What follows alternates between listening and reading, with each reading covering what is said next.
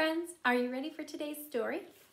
Today we're going to read Julius, the baby of the world. What do you see in the picture? Yep, we see a baby, and that baby is probably Julius. And we see somebody else wearing a mask, making scary faces to that baby. Wonder who that is. This story is written by Kevin Hankes, and he is the author.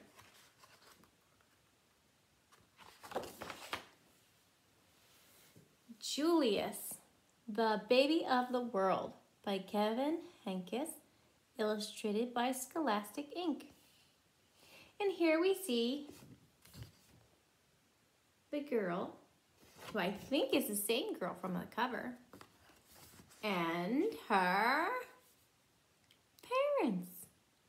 And she's pointing at this bump in her mommy's tummy. What could be there? Right, that's probably where the baby is. It says, "You mean that bump is going to be a baby? I thought you were just getting fat like Aunt Mona." Is that a kind thing to say? No. There are some thoughts that we think that we need to keep inside our brain. We don't say them out loud, because if we say them out loud, it's very rude. And she's saying that she thought her mom was just getting fat. She's allowed to think that, but not allowed to say that. That's not good manners. Here she goes. She says, "Hooray!" Hooray is a happy sound. And now here she says, "We're having a baby." And she's playing and pretending she's having a baby. She put a pillow under her shirt. There she is, putting her head on her mommy's tummy. Before Julius was born, Lily was the best big sister in the world. She gave him things. Over here it says, "These are for the baby." She's going to give those to her baby. Aww. She gave him things. She told him secrets. And she sang lullabies to him every night. What a good big sister she is.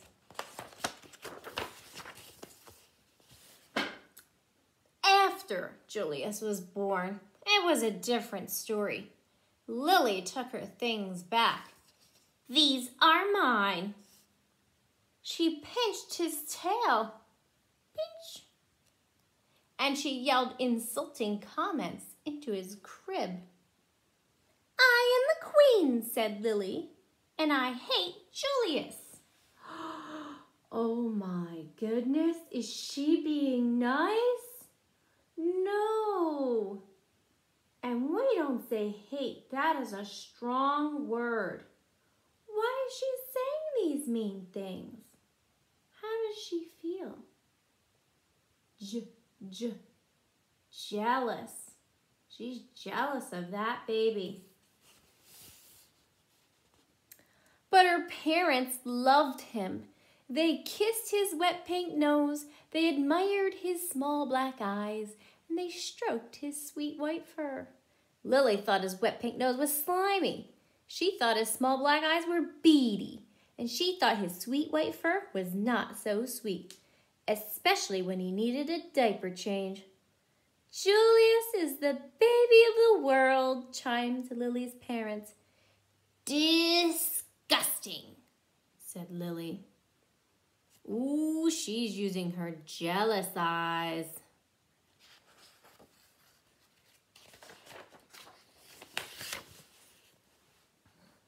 Lily had to share her room with Julius. "After Julius goes away, do I get my room back?" she asked. "Julius isn't going anywhere," said Lily's mother. And he didn't. He stayed and stayed and stayed. She made a sign for her door that says, "Royalty only. Keep out." But now she has to share her room with the baby. Here he is. He's just being cute and sweet. Lily was supposed to be very quiet while Julius slept. Why are you supposed to be quiet when someone's sleeping? Right. So you don't wake them up. After Julius goes away, can I talk like a normal person again? She shouted. Julius isn't going anywhere, said Lily's father. And he didn't. He stayed and stayed and stayed. If she's yelling when he's supposed to be sleeping, she should get in trouble, right?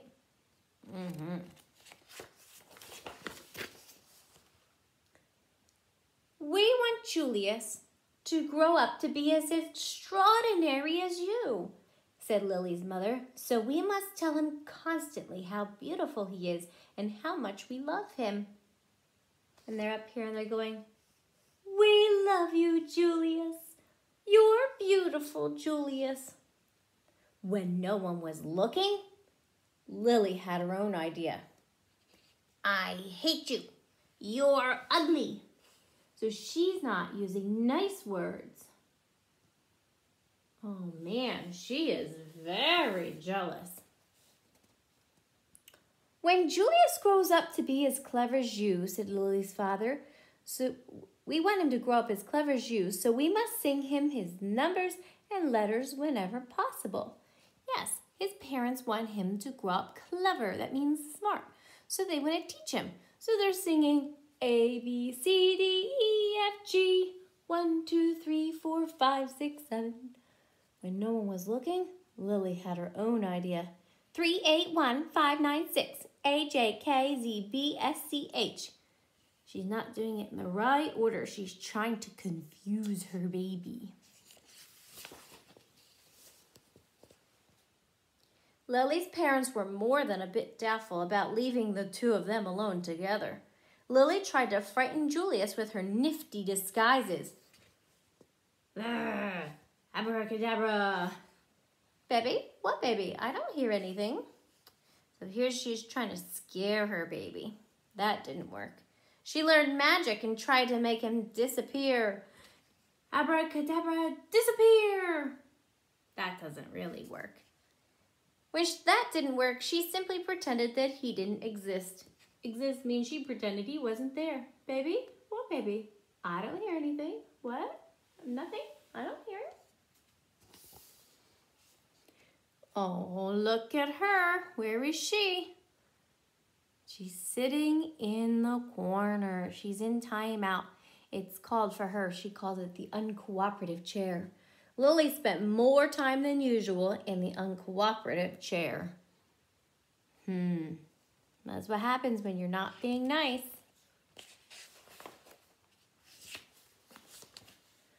Lily's parents showered her with hugs and kisses and treats of all shapes and sizes. They even let her stay up 15 minutes later every night. It didn't matter. Nothing worked. I am the queen, said Lily, and I hate Julius. So even though they're letting her do big girl stuff, she's still jealous and she's still not being nice. But her parents loved him. They kissed his wet pink nose. They admired his small black eyes, and they stroked his sweet white fur. Julius is the baby of the world, chimed Lily's parents. Disgusting, said Lily. He's so sweet, though.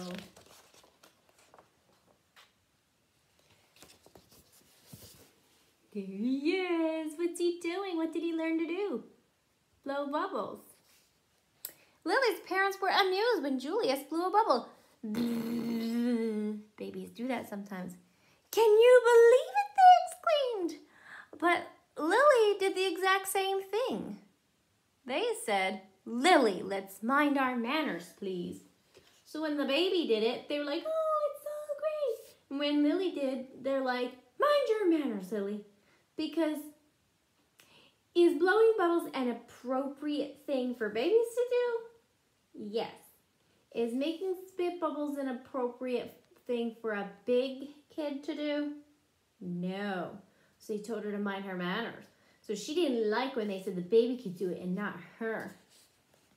Lily's parents were dazzled when Julius babbled and gurgled, "Ga, ga, ga, ga, ga, ma, moo." Such a vocabulary, they exclaimed. They think it's great because they think the baby's trying to learn to talk, because that's what babies do.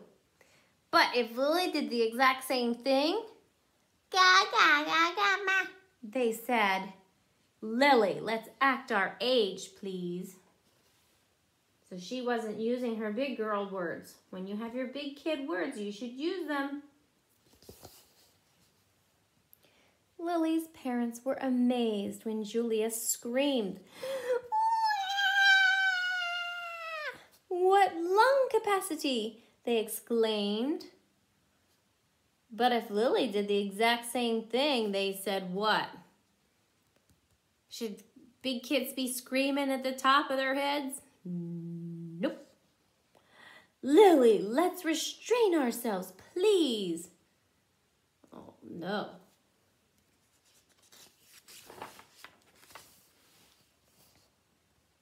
One morning, while Lily was busy playing opera, her mother said, "Why don't you put some of that verbal exuberance to good use? That means, why don't you use that loud noise and voice you have to good use? Why don't you tell Julius a nice story?"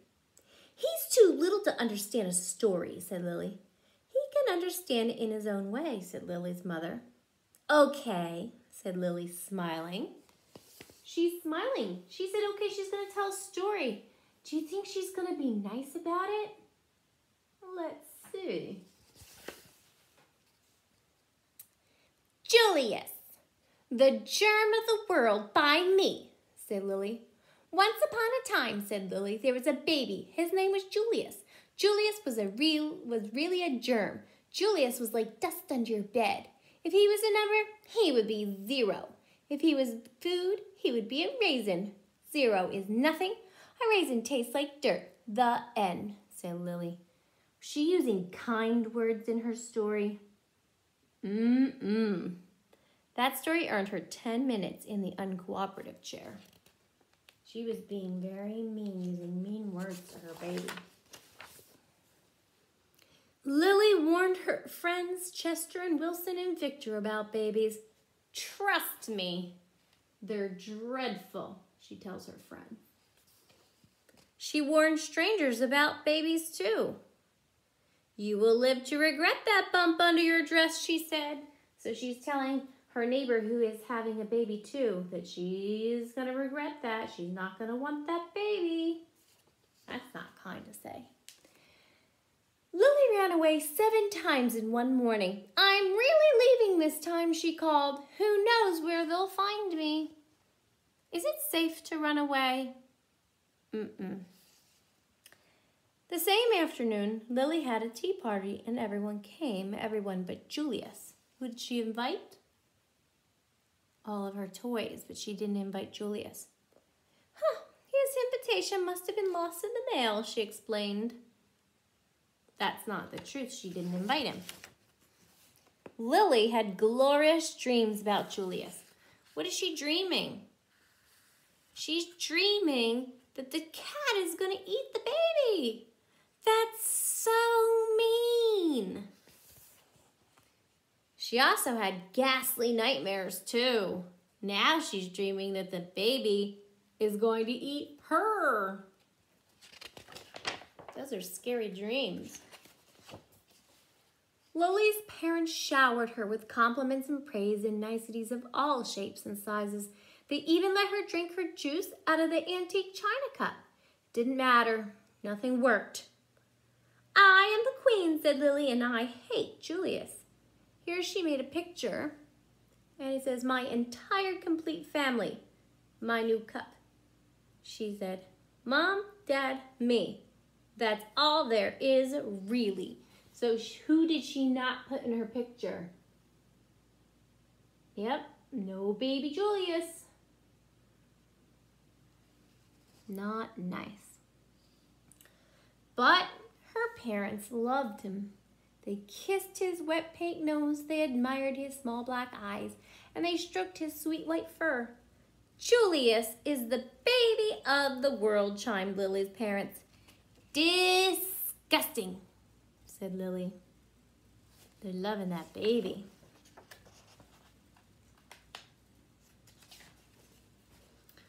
When Lily's mother felt up to it, she planned a festive celebration in honor of Julius. What is a festive celebration?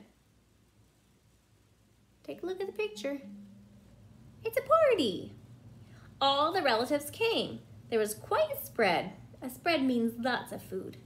What's the big deal? Said Lily. Haven't they all seen a silly lump before? She's calling the baby a silly lump. She's looking very super jealous this day. Everybody loves a party when it's their party. Apparently not. All afternoon the relatives hovered over Julius. They kissed his wet pink nose, they admired his small black eyes, and they stroked his sweet white fur. There they are looking at the baby. Aww. Everyone except for this girl. She's not looking. Disgusting, said Cousin Garland. What? Said Lily. Julius, said Cousin Garland. I think his wet pink nose is slimy. I think his small black eyes are beady. And I think his sweet white fur is not so sweet. He needs a diaper changed. Oh, now the cousin is being mean too. Those are the same things that Lily said. But look at Lily's face. Does she like it when her cousin says those mean things about her baby? No. Lily's nose twitched. Her eyes narrowed. When your eyes narrow, you're using your angry eyes. Her fur stood on end and her tail quivered. Her tail is quivering, it's shaking.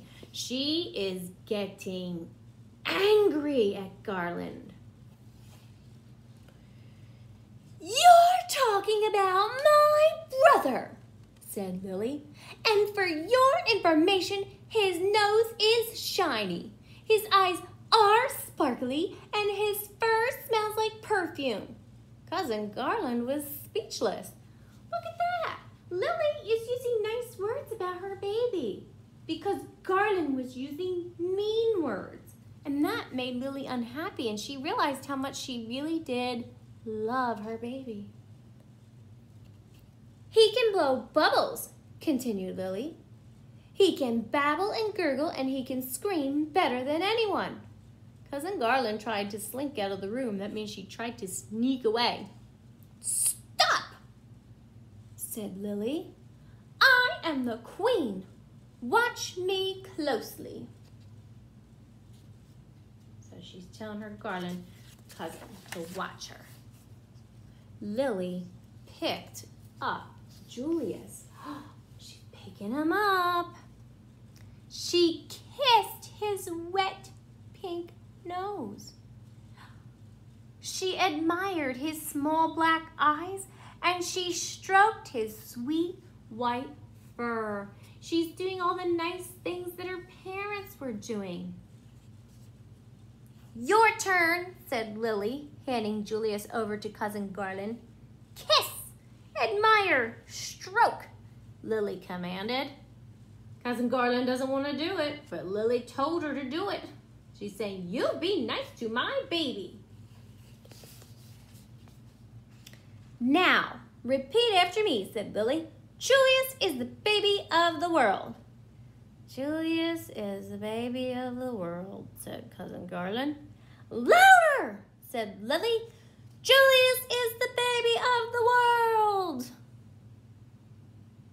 Look at Lily. She's so happy about her baby now. And from then on, he was, in everyone's opinion, especially in Lily's. And she says, we're almost twins. She gave her baby glasses just like her. The end. Let's think about Lily's feelings in this story. In the beginning, when she first had her baby, did she like him? She was feeling very jealous of her baby because her parents loved the baby and were giving kisses and snuggles and nice words, and she wanted all that just for her. So she was jealous of the baby. But Lily, she learned a very important lesson. When her cousin Garland was using mean words to her brother, her heart realized that she really does love her brother and she doesn't want to be mean to him anymore. So she used her kind words for her baby brother. Friends, thank you for listening to this story with me. I'll see you later. Bye.